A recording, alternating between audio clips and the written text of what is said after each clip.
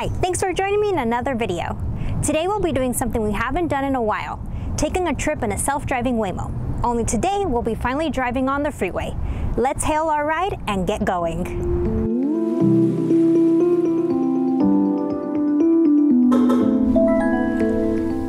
While we wait for a car, let's go over what Waymo is.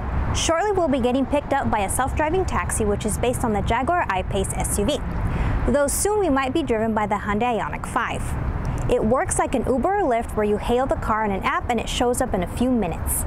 It utilizes a vast sensor suite using vision, LiDAR, and radar to see its surroundings and make judgment calls while on the road. They run within a geofenced area, so they're only available in a few cities in the country, like Atlanta, Austin, Los Angeles, San Francisco, and where we're at in Phoenix.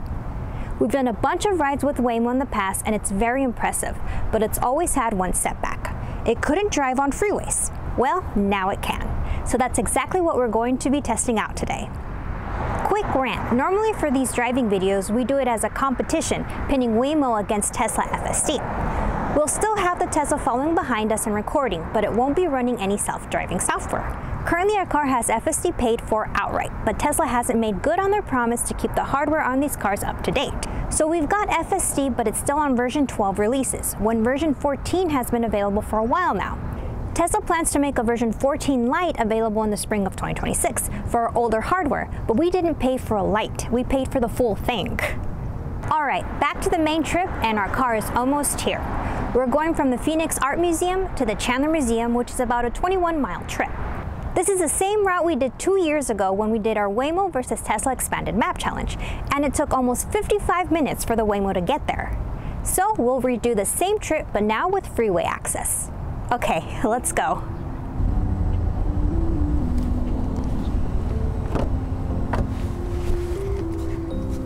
Hey there, Lorraine. Let's get started. Heading to Chandler Museum. Please make sure your seatbelt is fastened. For any questions, press the call support button to speak with a rider support agent. Alright, let's get through the parking lot. Our chase car is right behind us.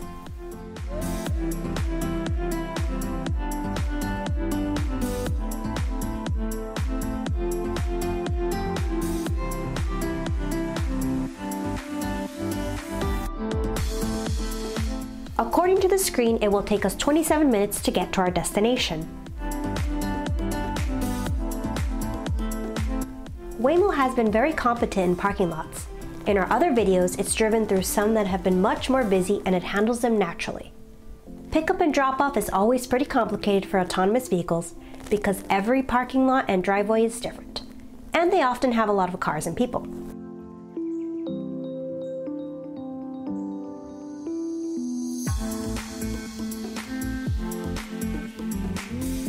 As usual, I'm speeding up some boring parts of just straight driving. I'll resume back to normal speed for noteworthy actions. Here we're at our first stop sign, waiting to go straight.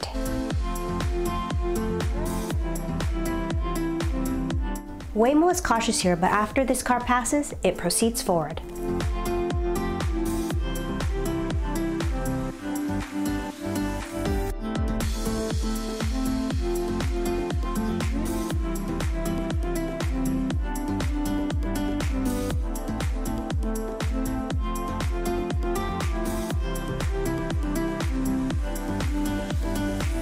Waymo is at our second stop sign, going to make a right to continue on to a main road.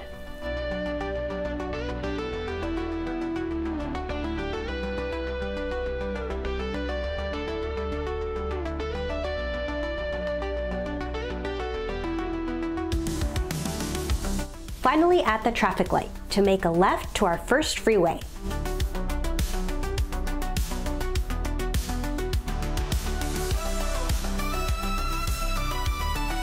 Here we go! I'm going to get on the freeway for the first time on the Waymo.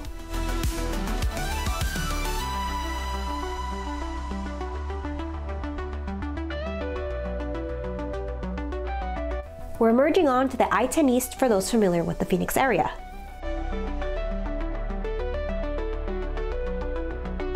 It's a holiday today, so there is no work traffic. We've got pretty clear roads.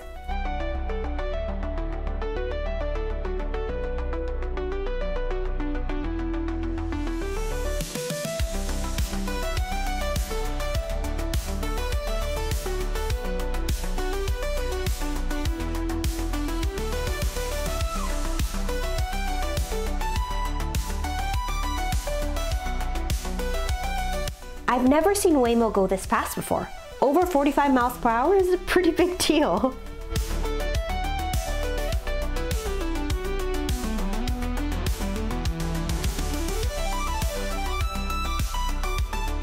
Now we've merged onto the second freeway on the journey. Speeding this up for a few miles. It looks like it doesn't go over 65 miles per hour and it doesn't speed up to pass a car while on the freeway.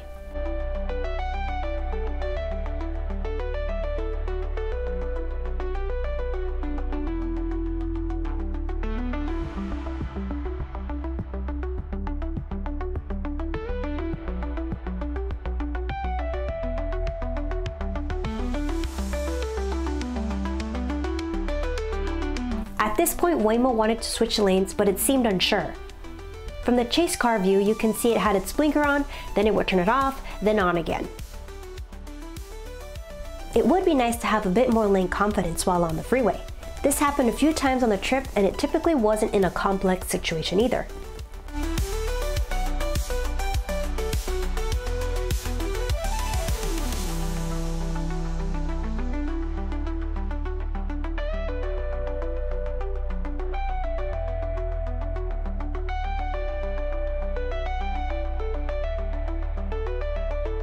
So it takes a little longer to switch lanes until a path is cleared. Okay, speeding it up again. Being capped at 65 miles per hour has everyone passing us.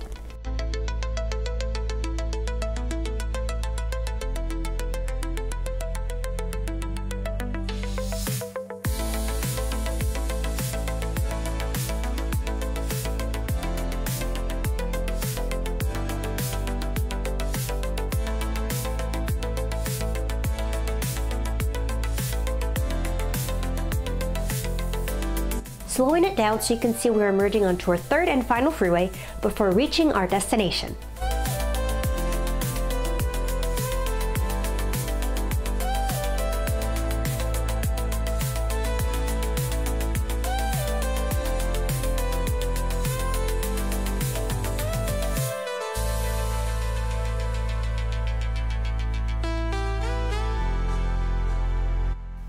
Luckily, traffic hasn't been too bad, so Waymo has had it pretty easy today.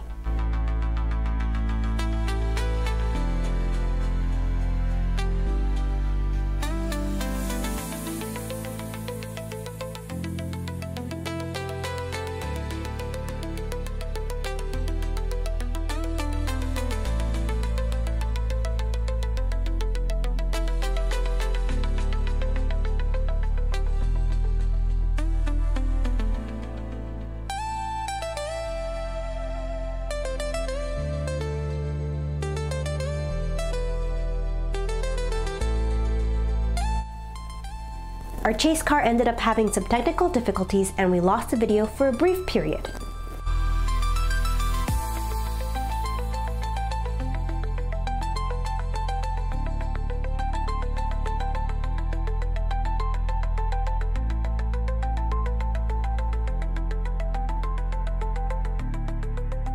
We've finally exited the freeway.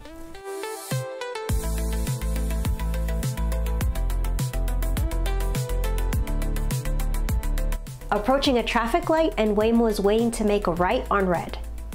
It inches forward to hopefully move along.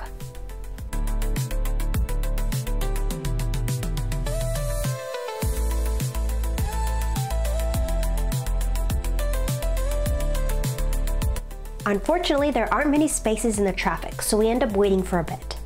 Though it's quite impressive that Waymo is even attempting to do a right on red from a center lane.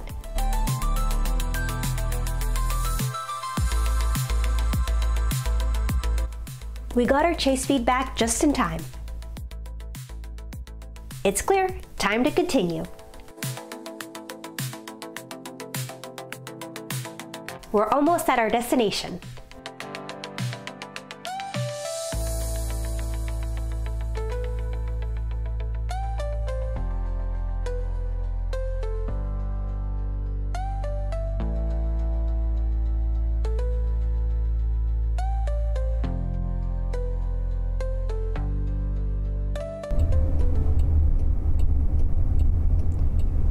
We made it.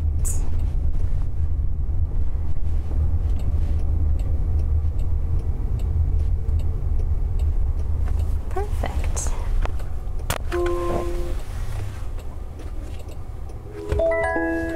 You're here. Please make sure it's clear before exiting.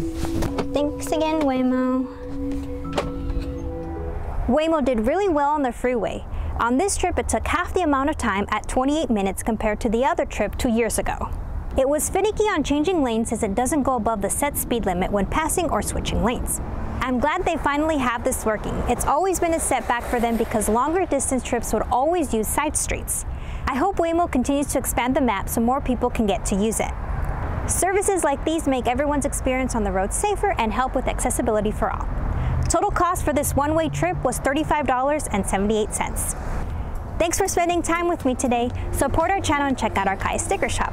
Kai is my dog. And follow us on social media at KaiZV. That's all for now, and happy charging.